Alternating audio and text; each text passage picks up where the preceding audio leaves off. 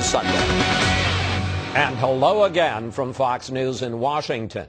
The national debate over same-sex marriage took another turn this week when a federal judge ruled a voter-approved ban in California is unconstitutional. Ted Olson argued and won the case, which surprised a lot of people because he is a leading conservative lawyer who was Solicitor General under George W. Bush. Mr. Olson joins us now from Wisconsin. Mr. Olson, let's start with the issue of judicial activism. 7 million Californians voted for Proposition 8. 7 million people voted to amend the state constitution to ban same-sex marriage. Now a single judge overrules all of them? Well, that's why we have judges. That's why we have an independent judiciary. We do not put the Bill of Rights to a vote. 41 states once prohibited interracial marriages, so that in Virginia, when the Supreme Court finally struck that prohibition down, the president's parents could not have been married. Our fundamental rights, part of our Constitution is a separation of powers and an independent judiciary. We ask judges to make sure that when we vote for something, we're not depriving minorities of their constitutional rights. And that's what the judge did. But as a leading conservative lawyer, you have condemned such judicial activism in the past. Let's take a look at what you said in 2007. Judges have taken some of those decisions off the policy table, taking them away from the people by constitutionalizing these issues. Question, isn't that exactly what Judge Walker did in this case? No, as a matter of fact, since 1888, the United States Supreme Court has 14 times decided and articulated that the right to marriage is a fundamental right.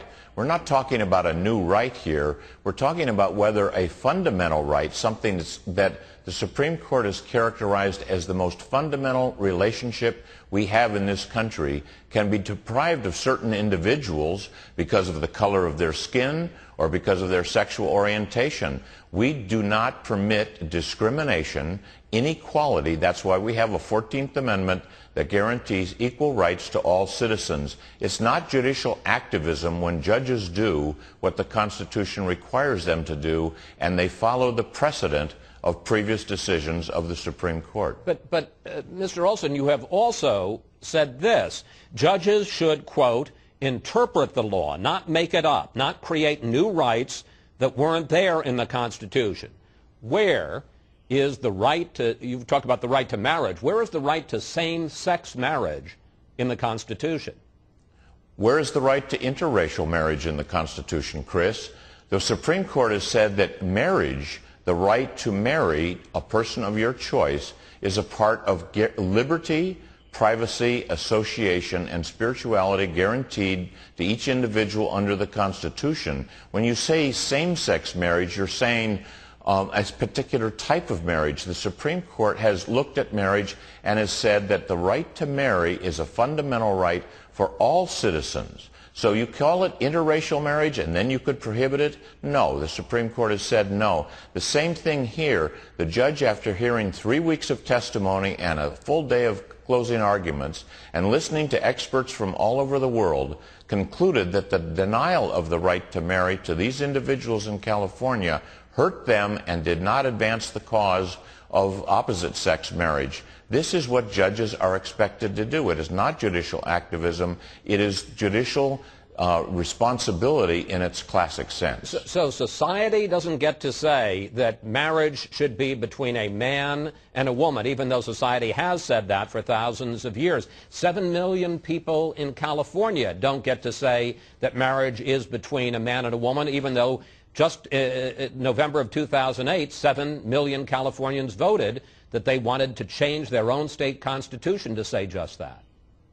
In the 1960s, an equivalent number, is a smaller number, but of Californians voted to change their constitution to say that you could discriminate on the basis of race in the sale of your home.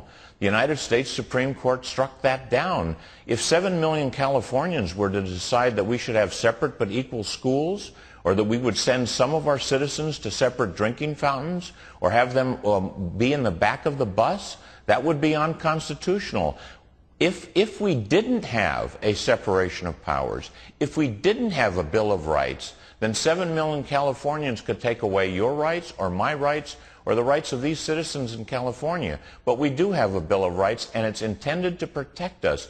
The 14th Amendment was the result that the 14th Amendment that guarantees due process and equal protection to all citizens, to all persons, was the result of a civil war intended to enforce the promise of our Constitution that all men and women are created equal. The judge is simply fulfilling that promise, that American promise. The leading expert on the other side said that when we stop this discrimination, America would be more true to its ideals. That's exactly what happened here. When new Supreme Court Justice Elena Kagan was up for Solicitor General last year, she said this, Mr. Olson: there is no federal constitutional right to same-sex marriage. Was now Justice Kagan wrong at that time?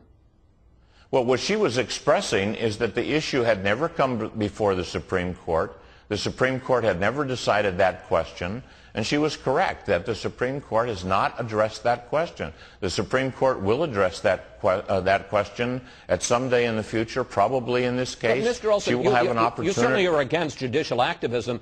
How do you define what is judicial activism and what isn't? Well, most people use the term judicial activism to explain decisions that they don't like. Exactly. What the court has done here... I'm sorry if I interrupted you. No, I just said exactly. That's yes. How most people do define it. Yes, and what the court decided here, the Supreme Court, as I said, of the United States, has 14 times decided that the fundamental right to marry is an important constitutional right. The judge applied that right, that existing right, that fully determined and repeatedly determined constitutional right, to some tens of thousands of citizens in California who are being harmed by discrimination. That is not judicial activism, that is judicial responsibility. Here's where some people see a comparison to the battle over abortion. The political process in the case of same-sex marriage was working. 5 states and Washington, D.C. have legalized same-sex marriage. Now, instead of letting this be decided on a state-by-state basis, you are, in effect, pushing the courts to preempt the argument, which is exactly what they did in Roe versus Wade. Well, would you like your right to free speech?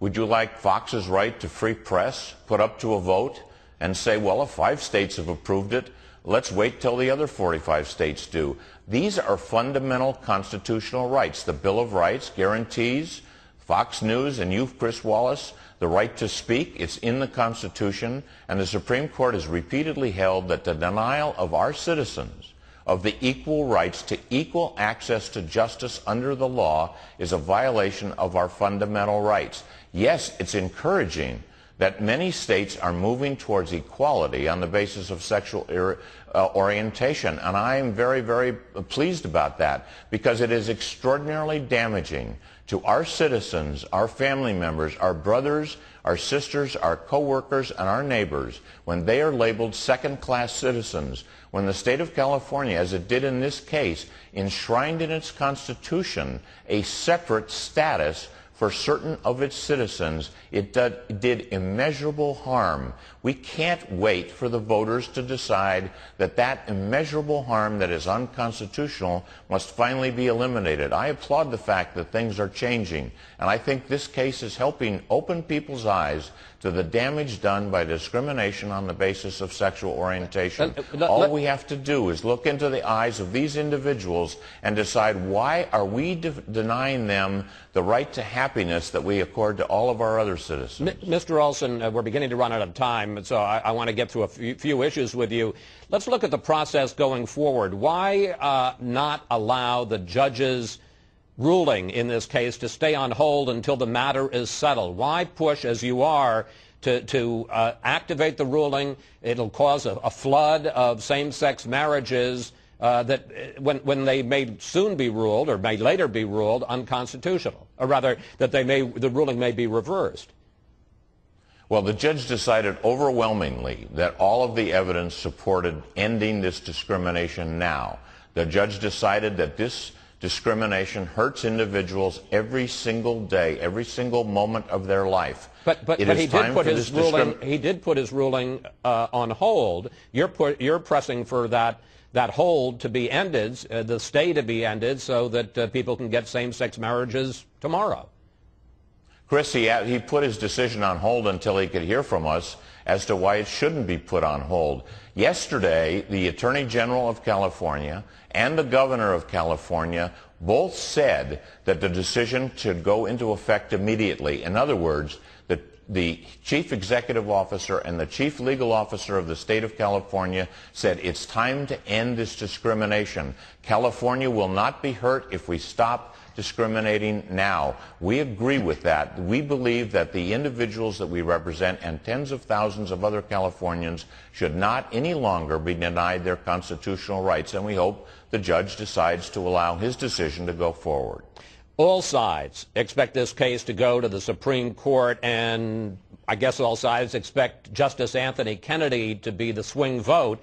Let's take a look at his record over the years on this issue. In 2003, Justice Kennedy wrote the opinion invalidating a Texas law that made gay sex a crime. In 2007, he struck down a Colorado provision that prohibited anti-discrimination ordinances that would protect gays. Question, what do you make of Justice Kennedy's record on these issues?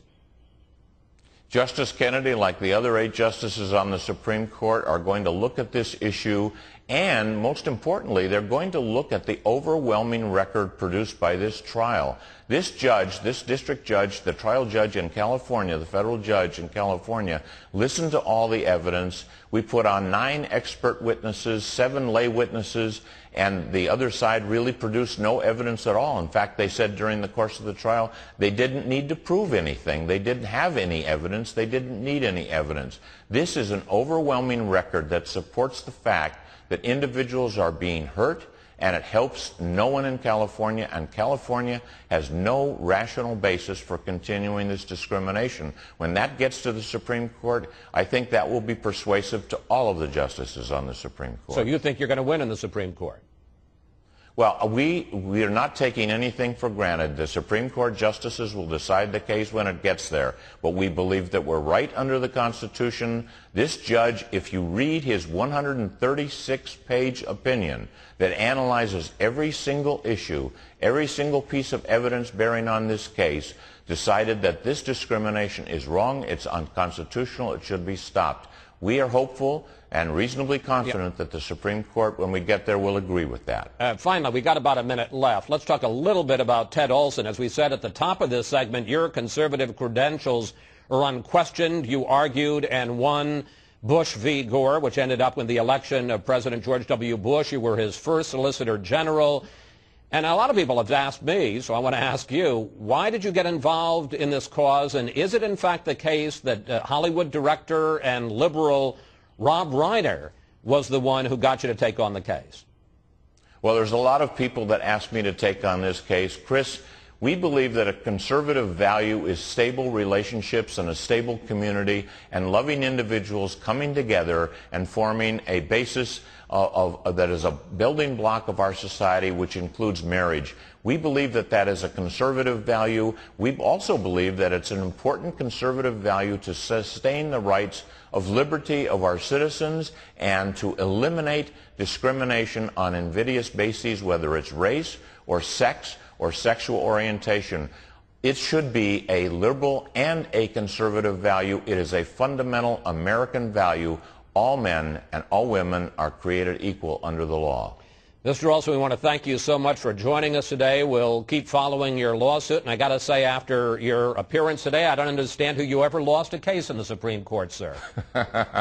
You're very kind, Chris. Thank you for having me on your program. Up next, what